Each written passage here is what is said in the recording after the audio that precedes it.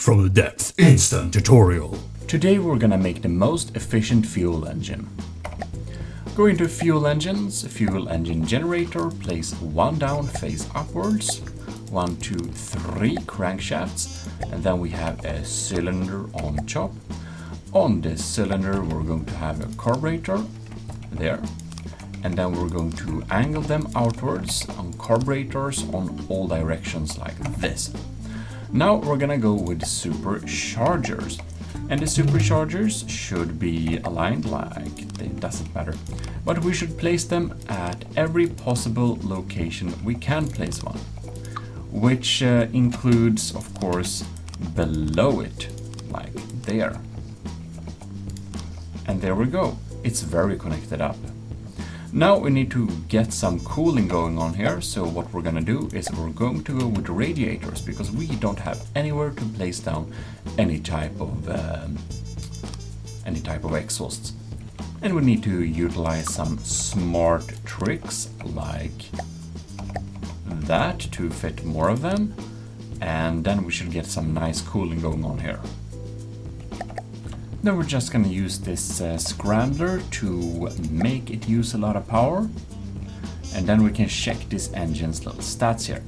We can see we have a power per material and it's decreasing because this engine runs more efficiently at lower RPMs.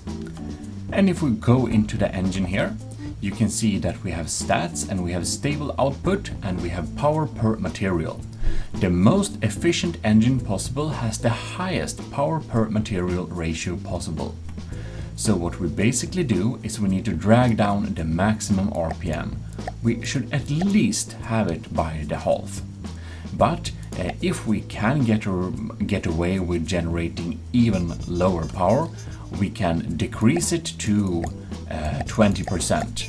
If we can get away with 20% like this, we'll have a very efficient engine indeed. And since it's limited, we should also set the priority to the maximum, because we want this thing to generate all the power we need if we can get away with that.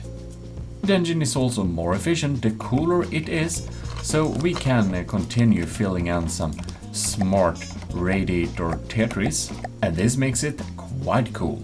Power per material is 1300, so that is quite nice indeed.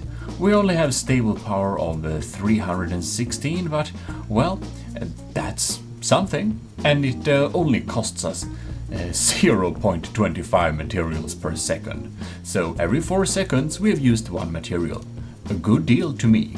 Well, this is the engine for you if you want to be really cheap. So have fun with saving those materials, and I'll see you next time. This is Jimmy signing out.